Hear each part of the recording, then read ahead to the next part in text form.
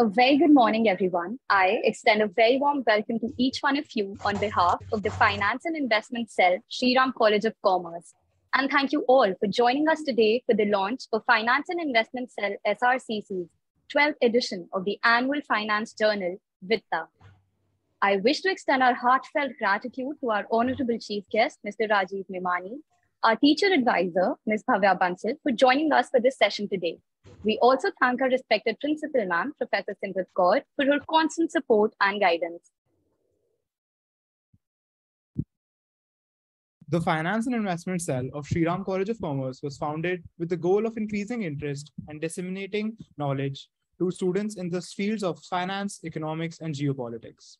The cell provides an amalgamation of theoretical expertise and practice by stimulating the development of financial instincts in young minds through events, frequent workshops, and ongoing industry collaboration.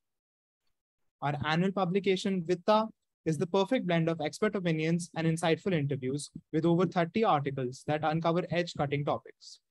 It condenses complex financial theory, explores several industrial disruptions, and diagnoses different problems in financial markets, and offers a multifaceted view of global events.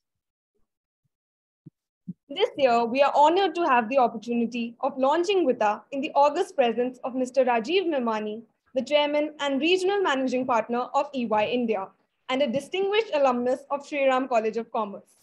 Mr. Memani also serves as the Chairman of EY Global Emerging Markets Committee.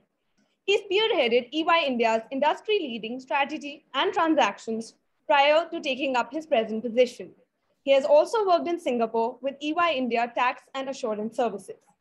To share his profound knowledge of the corporate world, Mr. Memani has served on a variety of policy advisory committees of the Indian government. He has been nominated as a part of a task force of the Ministry of Finance that drafted a new direct tax law. He is a member of the National Council of the Confederation of Indian Industry and the chairman of its National Committee on Tax. Mr. Memani is truly an idol for corporate leaders and young minds alike. We are beyond honored to have you among us today, sir. It is now my honor to invite Ms. Bhavya Bansal, the teacher advisor of FIC SRCC, to address the gathering.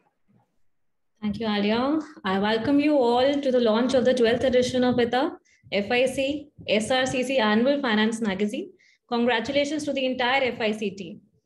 Over the years, the Finance and Investment Cell has done outstanding work since its founding in advancing knowledge in the fields of finance, economics, and geopolitics. The cell continually generates original and motivational ideas and offers its members numerous opportunities to shape their ideas through helpful publications, including the annual journal Vitta, newsletters, and website blogs. This year's edition Vitta covers a plethora of relevant sections that covers the convergence of finance and the digital realm, bizarre economic findings, policy responses to social and economic issues, geopolitical and international relations complexities, the tactics used in financial scandals and frauds, as well as methods to avoid them, and finally, sustainability and strategies to mitigate climate change. It also features articles and interviews transcripts of experts in their respective fields, including corporate leaders, founders of startups, and visionaries featured in lists of Forbes magazine. On behalf of the faculty and students of SRCC, I wish to thank Mr. Rajiv Memani, the Chairman and Regional Managing Partner of EY India, for agreeing to launch Vitta 2022.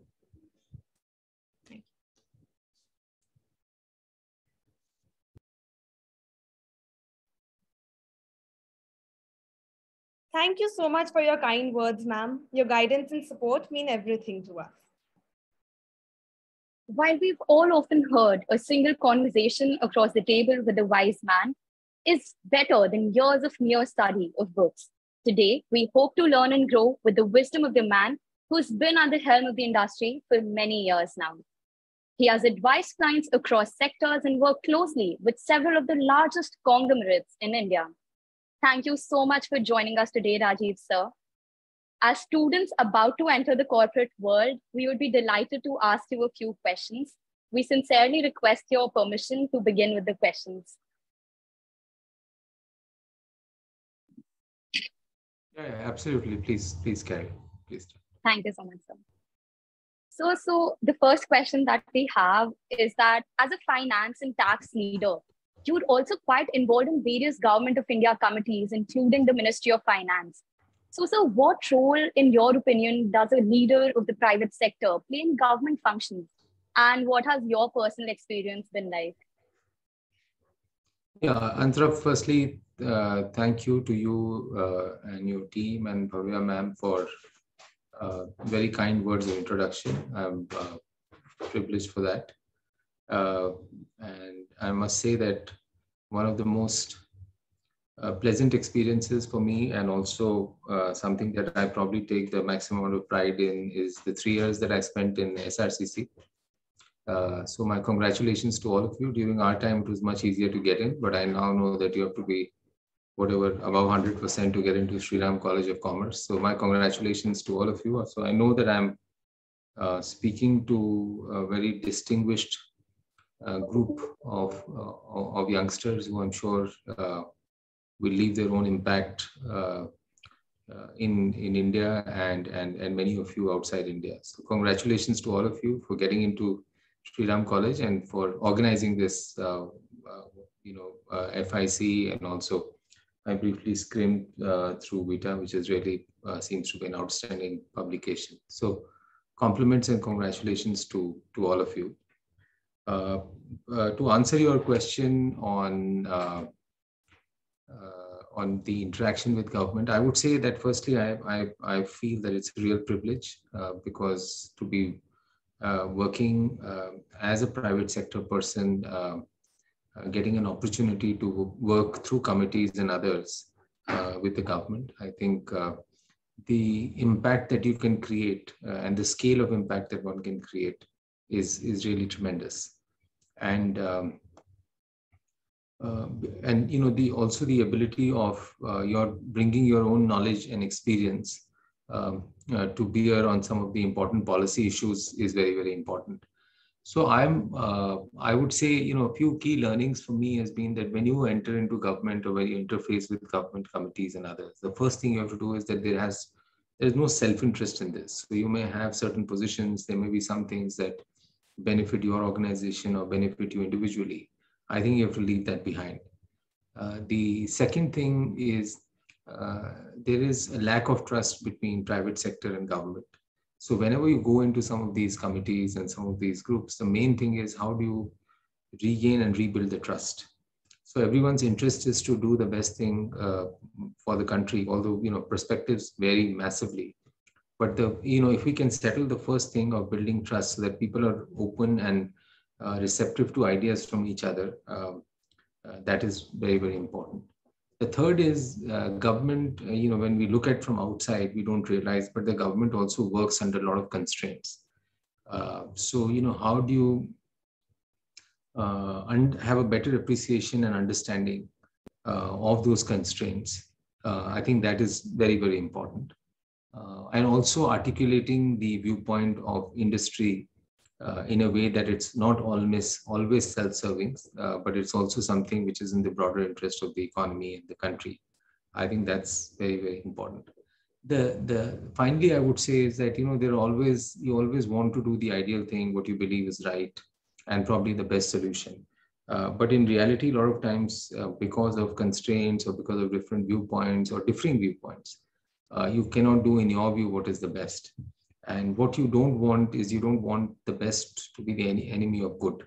So you try and move as long as you can build consensus. And even if you can't achieve 10, but if you can achieve 6 or 7 or 8, that's very good. So that's been my approach, is really to build trust, have a better appreciation of the other side's perspective, bring in your own perspective, and try and see how you move things forward, rather than just waiting for the perfect solution. Thank you so much for this answer, sir. And definitely, we have a better understanding of how creating synergies across private and government sector is, essential to basically scale up the impact for the betterment of the economy as a whole. So thank you so much for that answer, sir. Yeah. The next question that we have is that, so India just celebrated 75 years of independence, and we've definitely seen tremendous growth over these years. So, sir, what sectors, in your opinion, are going to be the key growth drivers for the economy in the next decade? Yeah.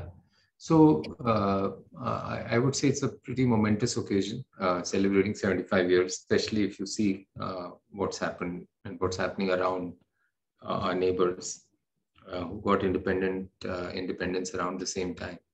So the only thing I would say is that 75 years is a short time to judge any country, because India has been under some form of foreign rule, colonial rule for hundreds of years. So in that way, 75 years is a pretty short time frame. I mean, if you look at just the British rule and East India Company and then the British rule, you're talking of a couple of 100 years.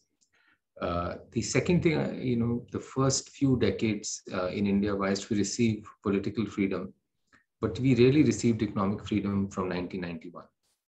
And from 91 onwards, I think the journey has been pretty clear.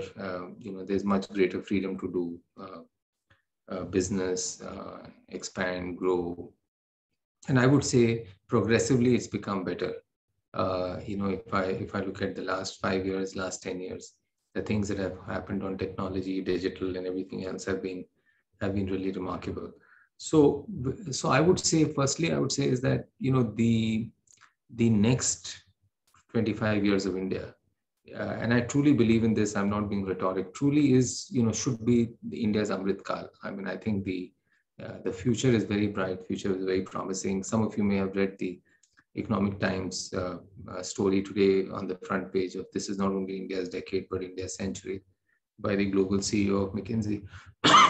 So I think this is a very promising period for India, provided we have political stability, we have good governance, and inequalities or social strifes don't become so much that they pull the country back. So, if we have that the opportunity for India to strike is very, very high. And one of the main reasons for that is the institutions that we have built, the quality of education that we have. When I talk about the institutions, I'm not only talking about the educational institutions, but also about, the judicial system, the financial infrastructure that we have built, the stock exchanges, the financial institutions, the democratic framework. In many of them, it may not be perfect, and people may have differing views on whether it's effective, whether it's not effective. But I would say that especially the financial infrastructure that India has built and the technology that India is building around that is probably amongst the best in the world, whether it's the stock exchange, whether it's SEBI, whether it's the other framework that's being built around the stock exchange. So in this context, I would say if I have to look at the most promising sectors, I think for India, no doubt it is technology. And today, most of the global organizations have their largest pool of talent in technology and innovation in India. And in some cases, just the largest pool of talent in India. If I just look at EY, overall, we have 400,000 people around the world, out of which almost 100,000 would be in India. So, when you have a large global organization, which is largely, today in terms of size, is much bigger in Western Europe. If almost 25 in Western Europe and US in the Western part of the world, if 25% of the talent pool sits in India, I think that's a reflection of what Indians today from India are doing around the impact that they're having around the world on technology, on innovation, and everything else. The way Indian IT services companies are growing, you look at the Indian SaaS companies that are coming up, the software companies, the analytics companies. So I would say technology to me would be one sector that will continue to hold a lot of promise. India is the digital factory of the world. And as the world pivots more and more towards the digital side, I think the opportunity will only grow. The second thing I would, and related to this is and which I briefly mentioned, the digital infrastructure that India has built today, and with the impact of mobile and mobility, the startup ecosystem or the new age companies. I think they are also very, very promising in the way they will show growth. Yes, they will have ups and downs and everything, But I would say that's another area, and we can probably spend more time on that. Will be another area of growth that going forward. The third would be from a sustainability standpoint, and I think you've covered some of these issues in your magazine also. The way India is approaching solar, the way India is approaching wind energy, the way some of the large Indian conglomerates are putting in tens of billions of dollars in figuring out what the hydrogen story is. And almost each and every business is trying to say how they can make their business more sustainable and do things differently. I think that in itself is creating a massive opportunity and a massive play. So I would say the ecosystem that gets created around sustainability, new business opportunities, new businesses, I think that will be very positive. And related to that is India has been behind on manufacturing. We have almost just 16-17% of our GDP that comes from manufacturing. But I do see that, as we're seeing in mobile phones, in technology, and in very labor-intensive industry, because of the geopolitical issues and the tension that's coming up with China, and the red theme around Atmanirbhar Bharat, because of that, manufacturing industry will also get a lot of impetus in India. So I would say that the technology, startups, themes around sustainability, manufacturing coming up, and then traditional growth areas of India, which is financial services. Because if you're going to grow at 7 to 8% GDP in the next 10-15 years, you need capital, you need a more inclusive financial services system. So anything that is in and around financial services will continue to grow. I think overall, I would say India has tremendous growth across sectors. But some of these sectors that I mentioned about, I think they will probably see just a very differential growth.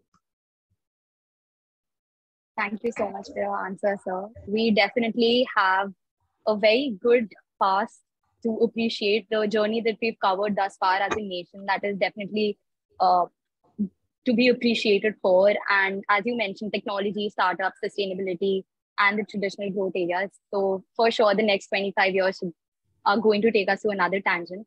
Following up with respect to the technology that we talked about, sir, we've seen that digitization and AI technologies are basically woven into the fabric of every industry in today's time. So, sir, from your experience, what skills and mindsets should the workforce nurture to be successful in this increasingly technology-centric world? Yeah, I mean, I think it's a very good question, and I think technology is going to be infused in everything that one does. So even for youngsters like you, and all of you are probably pretty much more adept on technology. In many ways, you're native digitals because you've just worked and grown with technology. But I would say even for you, one of the main things is technology, the speed at which it is changing.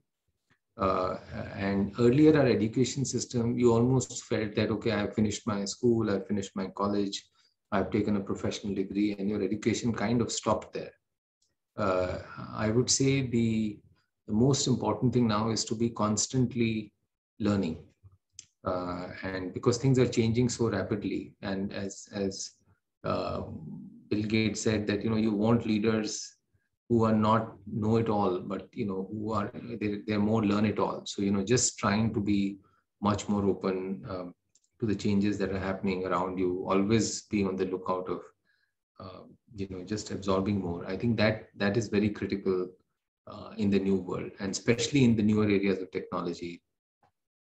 Application of technology, not just how do you build a software or how do you code, but how do you apply technology differentially is very important.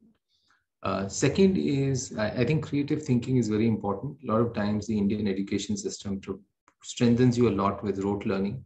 So your ability to absorb, hundreds of pages in matter of hours, digesting that, remembering that, I think that's a great strength we have. But just problem solving and creativity, if we can pivot that, and I think the system prepares you very well for that, but if you can pivot that much more towards problem solving, towards creative thinking, I think that is very, very, that I think is very, very important. And third, I think the way education is going to go forward is much more interwoven learning. So, you will have, students who are doing economics, who are doing commerce, along with that, doing philosophy, literature, or doing computer science. So just having a fuller perspective, because we are going to live in a world where problem solving in future will involve much greater teaming and collaboration. And it will not just be, you'll obviously need deep specializations in some things, but having a wider understanding of different subjects, both liberal arts, sciences, and others. I think that will become very important. So if you look at, it's already happened in the US, but even in India, I think you will see more and more of the newer universities that will come up will be focusing much more on interwoven learning, much more on having sort of knowledge of multiples. So that, I think, prepares you much more for the digital world, for whether you talk about deep AI analytics. The more you have creative thinking, the more you're always looking out for learning, working as teams, collaborating, better appreciation of multiple subjects. I think that prepares you much better for the digital world going forward. Because whether tomorrow, whether you're a finance professional or whether you are a marketing person, technology and digital is just completely changing the way business is being done. The standard routine stuff is all getting digitized, processed, machine will do it.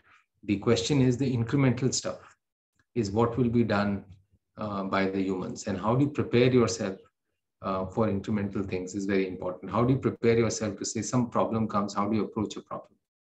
Maybe you've not studied about that, maybe you've not worked about that around that, but how does your mind work to say, okay, this is the problem, how do I go about looking at different facets and see how I solve a problem?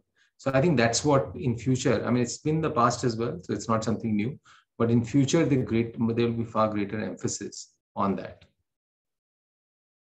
All right. Thank you so much, sir. This answer definitely had a lot of key takeaways, especially for students like us who are about to enter into the industry. So definitely creative thinking and having a fuller perspective, and definitely constantly evolving. These are important things. So another thing that we talked about was the startup culture. So over the last few years, we've witnessed a stupendously increasing interest in startups. So what do you think are the driving factors influencing the youth to opt for startups instead of established firms these days? And how sustainable do you think this trend is? Yeah. No, I think I tried to address a little bit of that earlier, but let me just cover it in more detail. So what are startups? Why have they come up? There were entrepreneurs earlier also. But this scale has come up, whether we classify them as unicorns and there are tens and thousands of startups that are coming. I'm sure a lot of you will end up becoming entrepreneurs and end up starting, doing your own startups. But I would say the way technology has evolved in the world and also, mobility.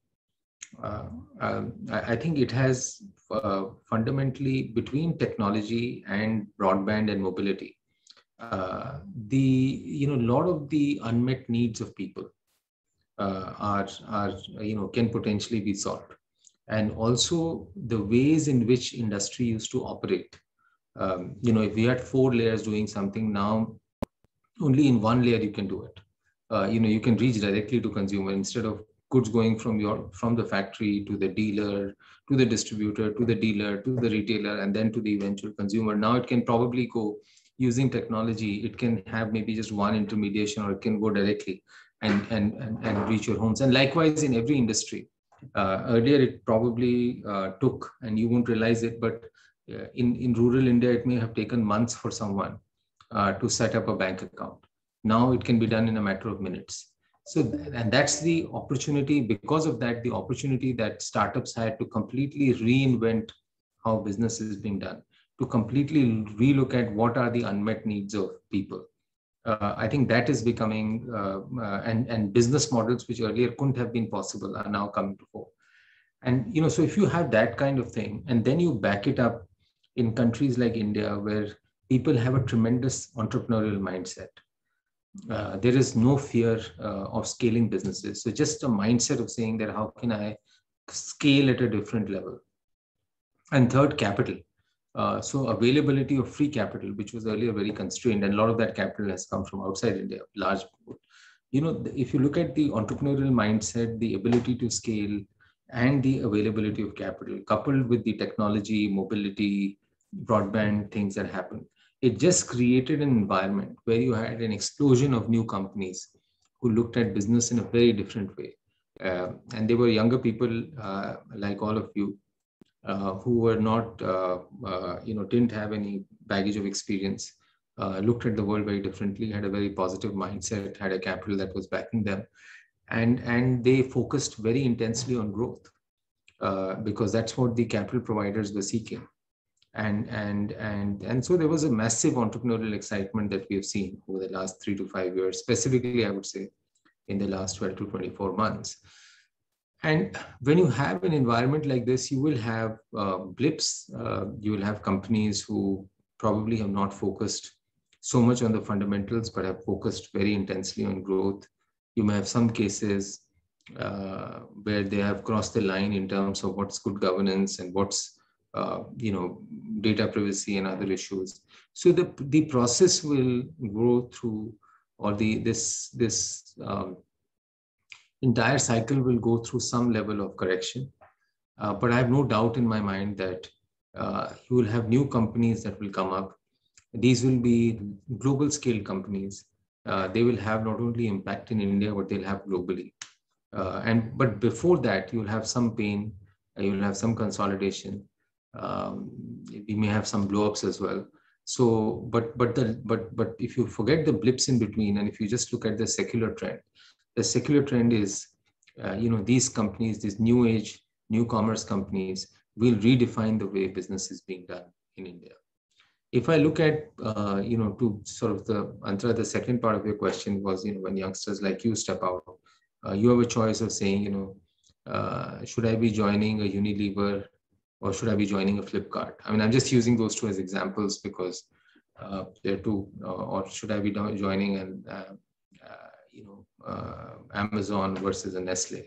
So I would say both are positive, because when you look at companies which are more established companies, whether they're Indian companies or multinationals, you learn a lot in terms of management skills, discipline,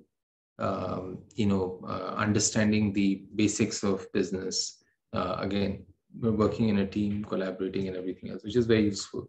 And when you look at startup, you just see raw energy, you see an entrepreneurial mindset. And maybe these organizations, which are very young organizations, still have to evolve into a level of management maturity. So the learning in terms of management principles and everything are much more, I would say, much more disciplined in matured companies. Their ability to take in talent, let that talent go through the entire process is different. But the sheer understanding of how the new world operates, and the entrepreneurship, and the raw aggression that you see in startups. So depending on what you want and how you want to shape your career and what are the opportunities, frankly, that one gets, I think there are both positives and negatives in both of them. But I wouldn't say negatives, but they're positive. There are learnings in both of them. There's no negative, but there are learnings in both of them, which are very useful as you build up your career, or I'm hoping as many of you want to become entrepreneurs in your own right. Thank you so much for that answer, sir. I know we're exceeding the time a bit, but this one question, I personally also really wanted to hear from you about this. So I'll just go ahead and ask it. Sustainability is on the minds of the young generation, and they're asking for an increased role that corporates need to play in giving back to the society. So, sir, how important do you think is it for big corporates to take this seriously?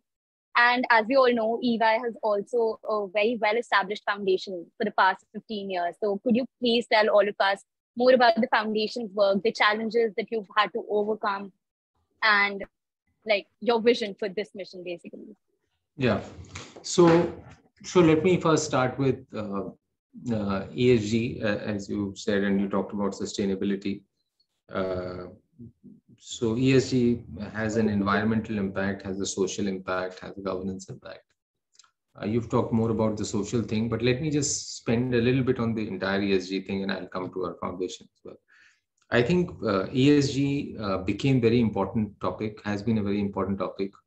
And as you have a society which is threatened with some of the climate changes, and as you have more and more inequality that's happening, although a lot of people have come out of the poverty, grown above the poverty level, but you still have a very, very unequal society, and you also have massive environmental impact. So because of that, ESG as a theme has been bubbling, but in the last 2-3 years has really picked up. Because of geopolitical issues, the war in Europe right now, I think it's taken a little bit of backseat, but I do believe that in a year or two from now, as things settle down, this will once again acquire prominence. And if I look at Indian companies, I think Indian companies are taking a lead. I talked a little bit about new business opportunities that are coming through ESG. If I look at our own practice, our sustainability practice is one of our fastest growing practices, because more and more companies are trying to see, because their customers are asking, because the capital providers are asking, and they think that if they have to create long-term value for their shareholders and the broader set of stakeholders, the progressive companies believe that unless they don't address the ESG agenda, they will not progress. So whether it's from an environment standpoint, whether it's from a governance standpoint, how they use energy, how for each of the raw materials that they're using, can they use a more sustainable raw material? The way they're dispatching the goods, can they look at e-mobility and logistics so that it's more environment friendly? So all aspects of environment. And likewise, as you know, India has, in corporate India have to give 2% of their profits, or allocate at least 2% of their profits through for social, and identified areas of philanthropy and others. So I think that more and more companies are doing, societal issues, whether it's from a gender standpoint, I'm seeing that's being addressed more and more. Also from a people with different abilities, how do you address them? I think that's also happening. So my sense is that on the ESG standpoint, from what we saw earlier to what we're seeing now, I think things are getting much better, and I think Indian companies are doing very well on that score. There's always scope to do more. From an EY Foundation standpoint, almost 15 years back, we decided, and we are a partnership, so we don't, this law doesn't apply to us in any way. This law came in 2012. We contribute a certain percentage of our revenues to what is EY Foundation. And we decided to do that because we felt that if you were to operate in the Indian ecosystem, if you're not giving back to the society in a very disciplined way, then you can't be an active member of that society. So we have been doing that. We started by saying that since our core is knowledge, that we should first look at the education system. And we worked with the Delhi government in a lot of their education initiatives. And then we created a scholarship scheme, which is called Disha, where we have almost 3,000 children now. And every year we are adding almost 250, 300, where children who get more than 70-75%, but because of their family conditions, they're not in a position where they can carry on their education after class 10th. We provide them scholarship, other social education, training them on English, other issues that make them more successful. So that's something we are trying to address. And as you can imagine, that almost 2/3 of the people that we provide scholarship to are girls, because the way Indian society is, if you have 3 children and your income is very low, and if you have 2 boys and a girl, probably the 2 boys will get the education and the girl won't. So a lot of that is something that we do. And also our people are getting involved in trying to see how they can mentor these children, how they can coach them so that they become more successful as they go. What we then realized is that as we go into urban India, rural India and others, that just fixing education won't help. You have to actually try and see how you raise income levels.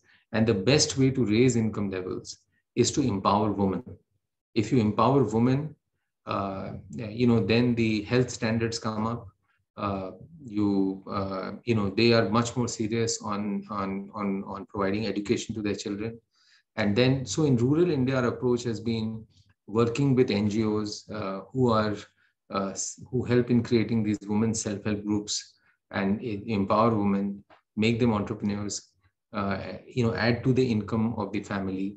So if you can, if income can go up to 10, 15,000 rupees, then automatically health, education, other social things get taken care of.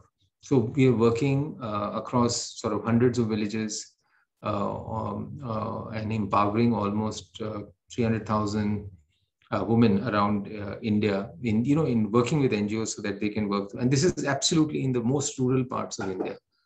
And that's been a big, that's something that we've been doing.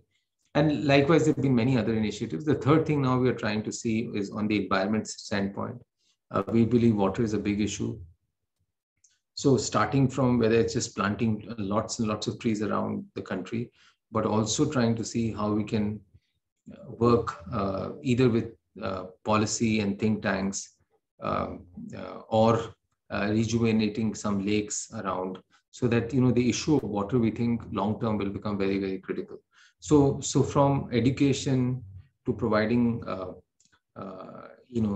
raising income levels by empowering of women in better agricultural practices in rural India, to addressing ESG issues, whether it's the issue of paddy in Punjab or some of the other areas. And basically, a lot of it is around trying to see how we can work with other NGOs and how do we work with government. Because we believe government has the infrastructure, government has the capital, but if we can make the government more efficient and implement the policies, that makes a big difference. So we are working with an NGO by the name of Indus, which, as you know, there's a government policy that in every school, 25% of the children will be from economically weaker sections of society. Many schools don't follow that. So just to implement that, and also children who go in, how do you prepare those children better? Because suddenly they are thrown in a public school environment, which is very different. So how do you prepare those children better? How do you coach them, counsel them? How do you ensure that every school is following that diligently, not only in Delhi, but across India? So working with that NGO, providing them financial support, helping them build the infrastructure for doing that. So the multiplier impact of that, of the policies that the government has defined or the infrastructure that the government has created, the multiplier impact of that is huge. And that's where we're trying to work. Thank you so much for answering that, sir. The work that you just told us about is completely inspirational. Thank you so much. And with that, that was our last question. Thank you so much for sharing your experiences and your wisdom. I'm sure every attendee has a lot to take away from today's conversation. Thank you so much for joining us today, sir. Thank you. Thank you very much. Wish you all the very best. Lots of success in life. Thank you, sir. Thank you very much. Thanks. Can I leave now? Would just like you to say a few words about the annual finance journal so that we can officially launch it. Yeah, no, I would definitely. So this is the the journal, and congratulations to all of you for putting this together. The three big issues that I saw you address in this, I think are the biggest three issues today the world is facing. So I think you've talked a lot about sustainability. We covered that in our conversation also. You talked about the impact of digital and technology, and you talked about geopolitical issues. And today, frankly, these are the three biggest issues. So compliments to the editorial board, compliments to the people who have written this article for selecting those issues. I also believe for all those students who have written this, youngsters who have written these articles, a lot of them have been contributed by them. When you write an article, the level of preparation that you go through is very significant. And, you just can't write like that. And I think that in itself is a big motivation, and that in itself is a great education experience. Plus all the students who are reading this, and also outside of the student community, people who read this, I'm sure this is of great value. And I think this is reflective of the high standards of Sri Ram College of Commerce. So compliments for keeping the flag flying high, and for really coming out with an outstanding publication. Thank you so much for your kind words, sir. With you. this, we present the much awaited launch video for Vitta 2022.